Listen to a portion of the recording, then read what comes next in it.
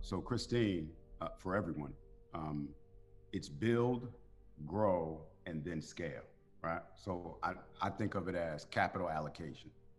The term invest connotates that you're going to get something back in return. Right? So everybody catch that.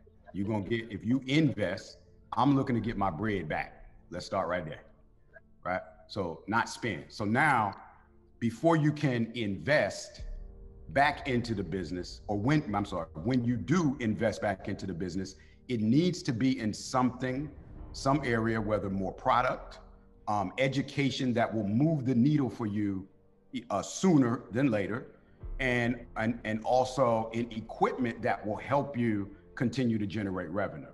So be clear when you say invest. So for me, when I reinvest into my business, it is in something like ads, because that puts me in a position to generate revenue.